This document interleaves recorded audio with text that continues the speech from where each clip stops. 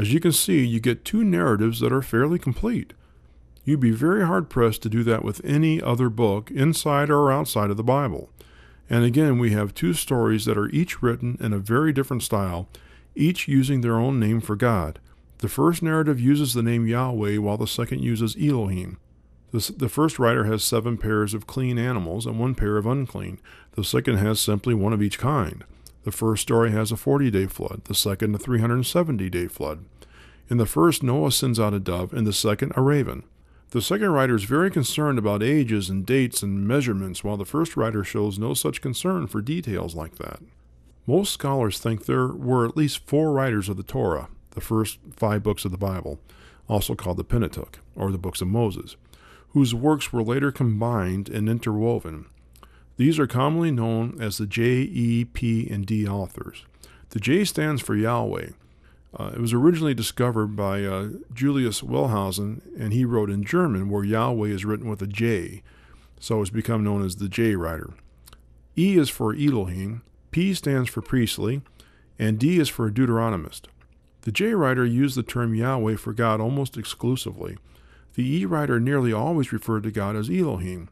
The P writer was very likely a priest who was concerned mostly with rules and regulations in his writings, and this was the writer of the second flood story. And the Deuteronomist wrote just about all of Deuteronomy only. Now, of course, some scholars think there were more than these 4 writers, and they split them up into more categories, and some combine them to have less. But as I said earlier, almost every scholar believes in some form of the documentary hypothesis. If we ask ourselves why anyone would bother to merge together separate stories about the same events to make one compilation story, there's one quick answer which will become apparent. The Jewish nation had a civil war, which lasted about 200 years, shortly after the death of Solomon. During this time, you had a divided nation, with Judah in the south and Israel in the north. Most scholars believe that each had their own version of the Torah, and these were quite possibly simply oral versions. But why these versions differed slightly is quite possibly because of the attitudes and dislike the two kingdoms had for one another. They were at war. We can plainly see that the J writer came from Judah and the E writer from Israel, because the J stories are nearly always concerned with Israel, and the E stories are concerned with Judah. When we untangle the various stories, we can see that the two writers are often trying to place one another in a kind of a bad light. And here's an example. Both the J and E writers each tell of a story of how the Israelites acquired the city of Shechem. Now, Jeroboam would then make Shechem the capital of Israel, remembering Israel's in the north. Now, we should remember that the J writer is from Judah. In his version of the story, it says that the prince of the city fell in love with Jacob's daughter Dinah and sleeps with her. He then asks for her hand in marriage. Jacob's sons, however, reply that they could never approve of such a thing because the prince and the other men of the city are not circumcised. So the prince has himself circumcised, and all the men of the city. And while they're still sore and recuperating from this minor surgery, 2 of Jacob's sons charge into the city and kill them all. So the Israelites acquired the city by way of flat-out treachery. Now, keeping in mind that the E writer is from Israel in the north, where this city is the capital, his version of the story is simply that Jacob buys the land. So when we separate the various E and J stories, we find this type of sniping at one another's nation more often than not. This is usually done, though, by taking pot shots at various leaders from each other's nations. We also find certain discrepancies within the separate J, E, P, and D stories.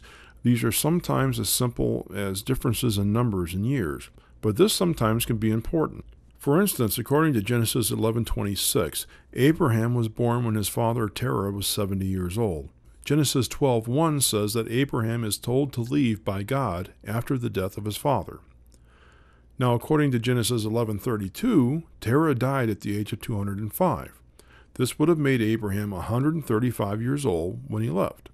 However, it says in Genesis 12:4 that Abraham was 75 when he left. Obviously, there's a discrepancy here.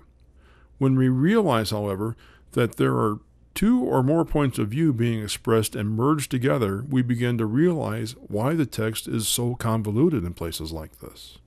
Imagine if someone had taken the 4 Gospels and tried to merge them together into one version. If that editor was trying to show respect for all the versions, then he might well try to keep all their points of view intact. This would make for discrepancies, though, and of course there are several disagreements within the Gospels. One of the more obvious ones is the account of the men appearing at the tomb of the risen Savior. When the women arrive at the tomb, Mark says they see one man. Luke says they see two. Matthew says they see a single angel. John says nothing of them seeing anyone initially, but after the women leave to tell the disciples what they've seen, and Peter and John come and look for themselves, and then they leave, then it says Mary went back to the tomb alone and saw two angels. Obviously, we would have a very convoluted account of the empty tomb episode if we tried to combine them. And this is exactly the kind of thing we see in the Old Testament, particularly in the first 5 books, over and over. But the difference is that the Old Testament writers are so often taking potshots at each other's versions of the stories. Both the P&E writers are mostly associated with the southern kingdom of Judah. Jeremiah, who is from the northern kingdom of Israel during the Civil War, sometimes can be seen lashing out at the P writer.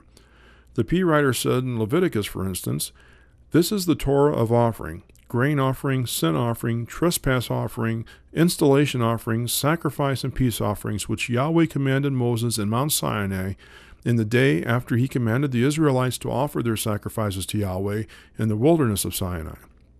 Then during the Jewish Civil War, Jeremiah says, "For I did not speak with your fathers, and I did not command them in the day that I brought them out of the land of Egypt about matters of offering and sacrifice."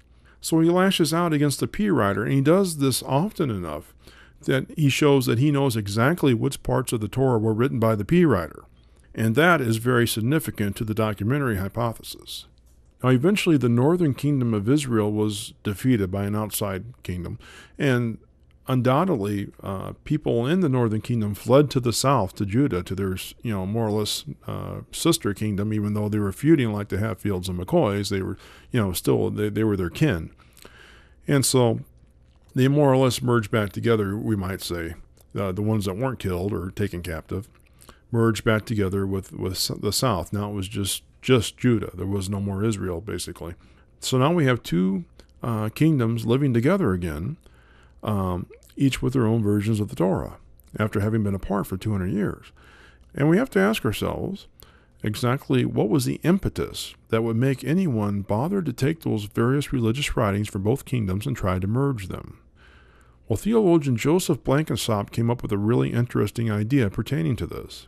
The Jews during the Babylonian diaspora suddenly found themselves under Iranian rule when the Persians defeated the Babylonians. One aspect of the imperial policy was the insistence on local self-definition, inscribed primarily in a codified and standardized corpus of traditional law, and this would be backed by the central government.